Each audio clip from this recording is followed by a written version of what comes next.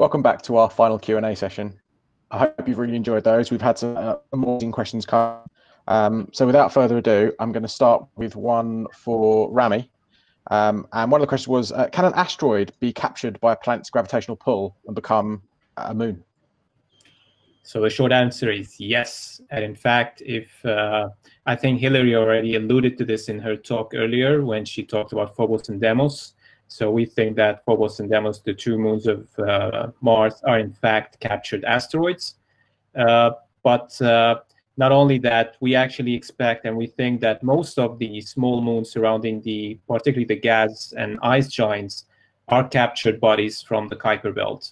So a lot of these bodies that started off in the asteroid belt or the Kuiper belt through the perturbations, gravitational perturbations, particularly with Neptune and Jupiter, end up migrating and being captured by planets and they turn into moons.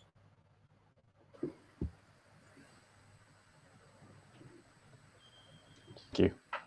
We've had another questions for Giorgio actually about the temperatures that so particularly when they're coming in through the atmosphere. Okay, yeah, that's a very good question. So temperature of meteorites depends what we're discussing here, if it's fireballs themselves or if it's the objects once they reach the ground. I think Hilary went into a lot of detail with regards to the fact that you have different scenarios with respect to how, for example, angle of attack and when they're entering the atmosphere. And temperatures have been measured from a point of view of intensity in terms of quantity of light, so comparing these to black body emissions. And an average measurement of some of the fireballs that have been detected were in about the few thousand degrees. But then you have to differentiate in the case of, for example, if there is a flash, if there is an explosion, then you can have much higher temperatures. So there have been some recorded explosions which measured more than 6,000–7,000 degrees, and that's with relation to the temperature of sort of once they get into the atmosphere. The objects themselves, once they reach into the ground, is different, and it depends again if they're slowed down and then they're in free fall. So you can have objects which are almost at ambient temperature once they reach the ground, and others which reach the ground with still a substantial amount of kinetic energy will be extremely hot.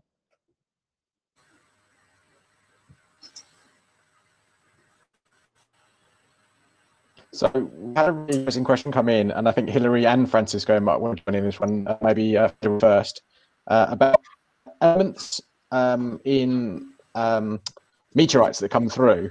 Is there any chance that there could be elements that don't exist on Earth? I would say no, because the chemistry of the solar system is basically governed by the chemistry of the primitive nebula that the solar system was formed from. And that, in turn, if we look at the sun, we can figure out the composition of the sun through spectroscopy. We can also work out the composition of the most primitive meteorites, the ones that Ian was talking about, the CIs. And we find out that when you take away the hydrogen and helium, they're actually very, very similar.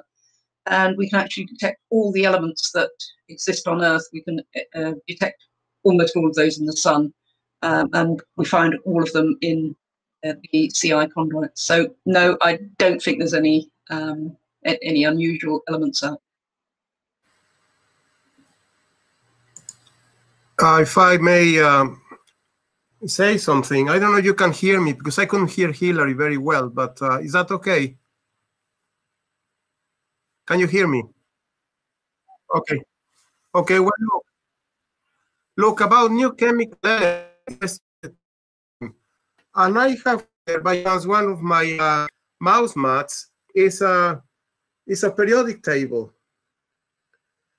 And I say the atomic structure of all the chemical elements has been described. And we know that the atomic number, which is the number of protons in the nuclei of the atoms, all the possible chemical elements are in the periodic table. There is nothing missing there. There is nothing that hasn't been discovered. So that is a very important thing, because that is a universal kind of map that we have of the composition of the universe. Nothing. It's a kind of mineral, a kind of combination of molecules that happen in space that we are not aware of. That's a different story. But when it comes to chemical elements, I think they have all been discovered. Thank you. And back to Hilary, there are some interesting questions about how the size and chemistry of the chondrules can tell us something about the impacts that have been going on in these bodies. Do you want the 5-minute answer or the half-hour one? Yes, yes. I mean, this is a subject that people have worked on extensively, but unfortunately, once these chondrules have been made, they then get sorted, and they get sorted according to their size and to a very minor extent according to their density. So they get sorted towards the middle, the plane of the solar nebula, and so by the time they've undergone that process, they can't really tell very much about the impact on them. What we do know is that they're extremely abundant, so we've got to have a process that is a very common process in the solar nebula, in the early solar system. And we also have to have a process that subsequently sorts them according to their size.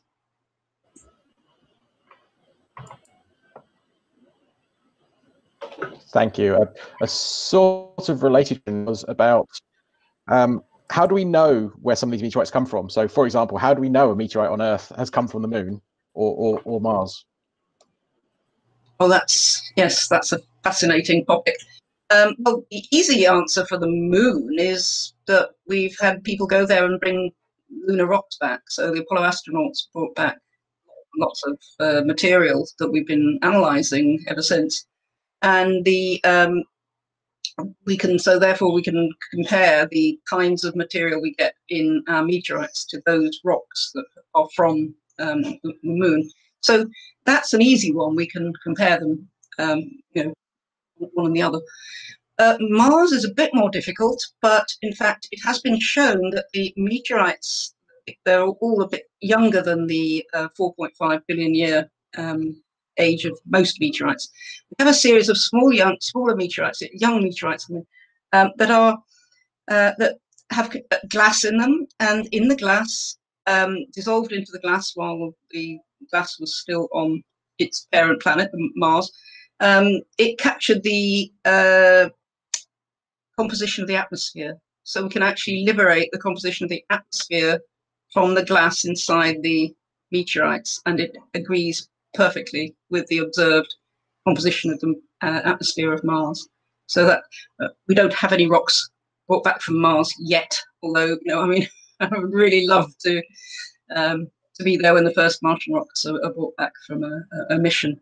But we don't need that. We can tell because of the gases involved in the glass. The gas inside the glass gives it away.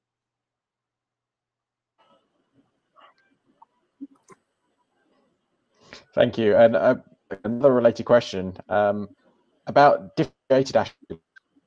How do they acquire structure? What's the research telling us in those regards? Okay, well, differentiated asteroids are asteroids that were hot enough to start to melt, and the heat that help them to melt comes from impact, which is obviously you turn the potential energy into kinetic energy into heat energy, and you also so there's a lot of heat inside an impact, but there's also a thing called the short-lived isotopes, short-lived radioactive isotopes that were present in the solar system at the beginning of the solar system about 4.5 billion years ago. And there are two, aluminium-26 and iron-60, and they're very radioactive. They're so radioactive that they have now decayed away completely, so we don't have any of these, but we can determine from their decay products that they existed in the early solar system. And aluminium and iron are pretty common minerals, common elements, and they make up minerals of many asteroids. So if there was lots of lots of heat from the decay of these two short-lived radioactive isotopes, it would have heated up the interior of the asteroid. And then basically what we think happens is that the metal melts first and forms liquid metal, and that is drained down towards the center of the planet. It's dense, so under gravity it drains towards the core. And that leaves behind the silicate minerals, which form the mantle and the crust. So you can, we think that that's what happened to Vesta, and we think that that's what happened to a lot of other asteroids that have since broken up and dispersed.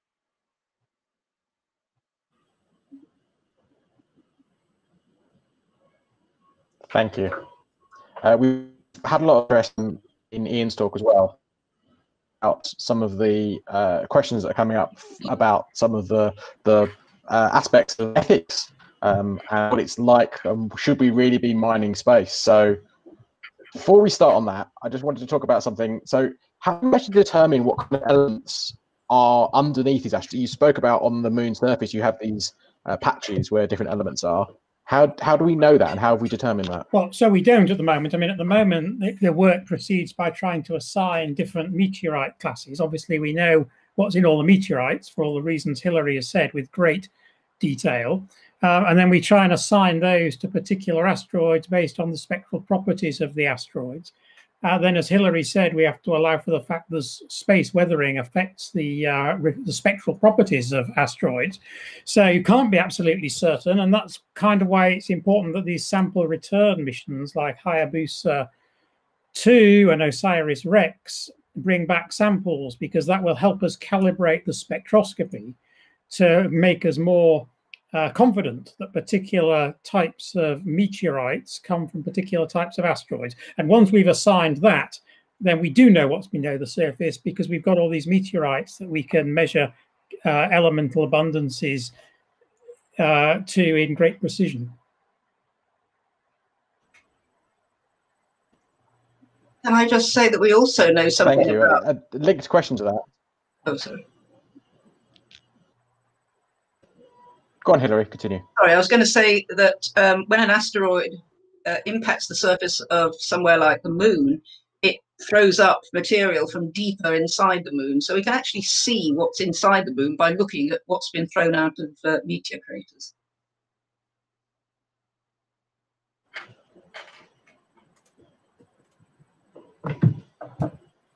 Thank you. And I had a linked question, which is that about the atmosphere. So obviously on the Earth, we've got this atmosphere, which is causing these meteorites to burn up as they come through. How does that change? And how might studying rocks from the moon, or meteorites from the moon and potentially Mars in the future, would that tell us anything different? It's a bit of a, so maybe a bit for Giorgio about the thermal properties and Hilary about the actual chemistry elements.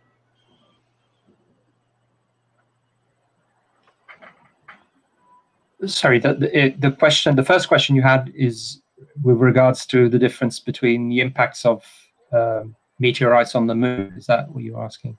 I think Ian would be better placed to answer that one.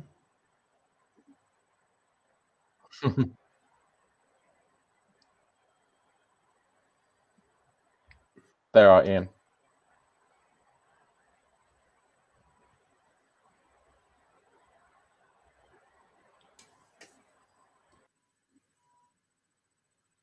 Or I can move on and answer the other question you had. Hilary, the chemistry. So how the chemistry? Yes, please do. Yes, okay. please. So the other question that you had was about temperature of the asteroids themselves. So there isn't a set value that is considered to be the average temperature. I mean, it depends what, which asteroids and which their conditions are. A short answer will be usually most asteroids are found in temperature around 200 Kelvin or about -70 degrees. But truth be told, they strongly depend from their compositions, their albedo, which is basically how black they are with respect to the absorption and the emission of radiation. And then there's a game that you play in terms of the estimation, because the asteroids will absorb light from the sun depending on their distance, and then they will re-emit at their own temperature. So you can get anything in between something which is about below sort of a minus 100 degrees centigrade to about ambient temperature on Earth, like 300 Kelvin. There have been measurements made with infrared instruments, like ELISA had a temperature measured between 285 and 290 something Kelvin. And then again, it depends on the rotation curve. So asteroids have a rotation time, which can be anything between sort of around an hour to a few hours. And as we know from the moon itself, you can have a vast range of temperatures. If you think of the parts of the moon which are exposed to solar radiation are usually above 100 degrees Celsius. And as Ian has shown earlier in the talk, you can have areas of the craters which never see solar illumination, which are as low as 40, 50 degrees above the absolute zero. So there is, there's quite a variety of temperatures for the asteroids.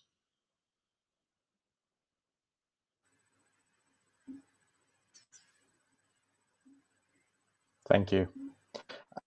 So what is about whether or not there is a governing sort of I'll read the exact question. Is there a governing body for ethics protecting space for scientific research over commercial exploration and mining and possible contamination?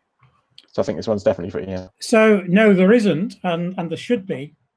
So this is a really, really important question, and it is something that's missing in international space law.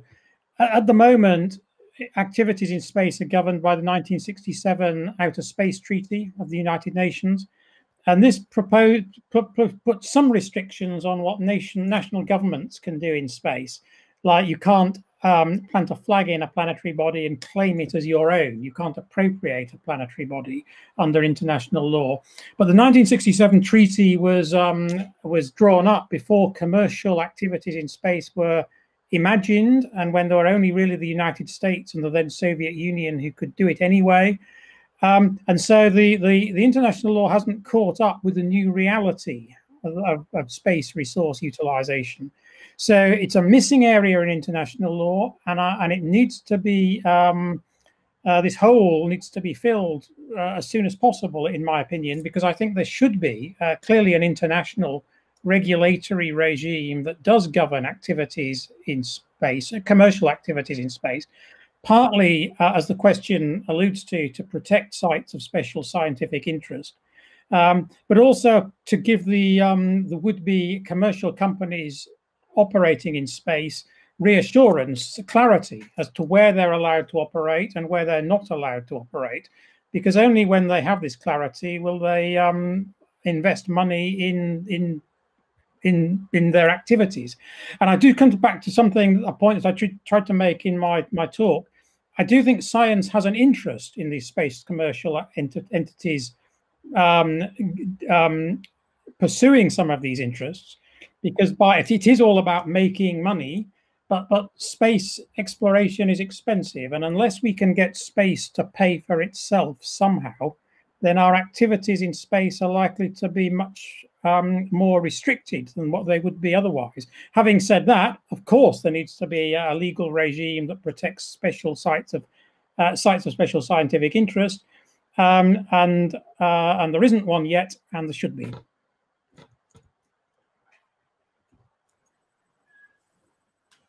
Francisco, would you like to add anything? Fully agree with Ian, of course, and I will go a little bit even further, because I don't know if we are repeating what happened after the discovery of America, the continent, and we are now going into space with a commercial kind of attitude that has disastrous consequences, as we are living part of that. Of course, there are no rainforests to be destroyed in space, and in the end, do we need more materials? Do we need more iron and nickel and aluminum and gold and the rest of it just we have plenty of recycling to do here, and we have to grow as humanity in countries or individual companies. We should be going into space as a kind of a coordination nations and collaborate. Space is very risky, expensive, and the more people, the more institutions you put there, the more countries you put there, the better. This is the example of Antarctica. This is the example in a minute scale, if you like, on the International Space Station. It should be done like that. Imagine go to the moon. This is my territory. This is because you are invading my country, say, in the moon. I mean, it becomes ridiculous if we extrapolate what we have done on this planet. So, can I say something, Mark? Yes. So I agree. Of course, Francisco. We should be going out into space as a united humanity, and we have to have international institutions that will make that give some reality to that. So I agree with that completely. No nation state can claim a bit of the moon of its own. That clearly would be in violation of the existing international law. So hopefully that's not likely to happen. But nevertheless, you're right. We need to explore space as a united human species, and we have to develop legal and political institutions that will enable us to do that. But if I can just come back to the point you started with, about do we need more metals and things? Well, the answer is no, we don't. Clearly, we don't need more iron on the Earth or more nickel on the Earth, and probably not even any more platinum on the Earth. But that's not what space resources is all about, really. Space resource utilization is about mining things in space that we would need to use in space, rather than having to lift it out of the Earth's gravity. So the main economic arguments for using space resources are not to mine them in space to bring them to the Earth, but to mine them in space to use in space. So we have a decision before us. I mean, the united humanity has a decision before us, and it's, do we want to explore space or not? And do we want to explore space on a large enough scale that's sort of commensurate to the scale of space, which is enormous? Which will require a lot of large exploratory equipment, sort of bases on the moon and Mars and spaceships and all sorts of things. If we want to do that, we are going to have to utilize space resources to manufacture them. So that's the choice before us, really. Do we want to continue to explore space on a large scale? If so, we're going to need to use space resources. Or do we not want to explore space, in which case we can stay on our own little planet and not explore space, and then we don't need space resources.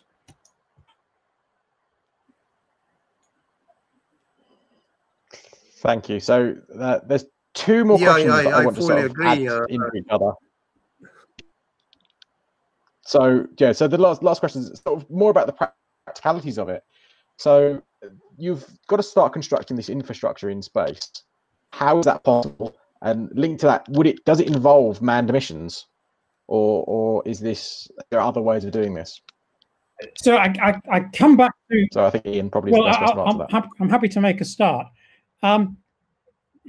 So a space infrastructure is going to have to be bootstrapped from essentially nothing, because currently we don't have one. And in the more distant future, we might want one that enables us to carry on our space exploration activities. So it's going to have to start slowly. I think it would start, I think, initially by utilizing water, either water from the poles of the moon or water from hydrated asteroids, as a source for fuel for space propulsion, so hydrogen and oxygen propellant. Whether we need humans in space, this really depends on what we want to do in space. If we want to really explore space in the same extent that we explore the Earth, then yeah, I would argue we need humans exploring space, because we need humans to explore the Earth. And then we'd need the resources that could facilitate that.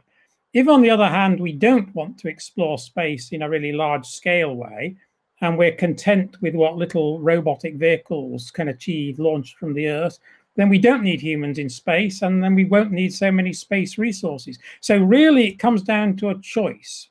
What is the human future in space? Do we want one or do we not? And then once we've decided what we want to do in space, this will decide the level of resources that we need.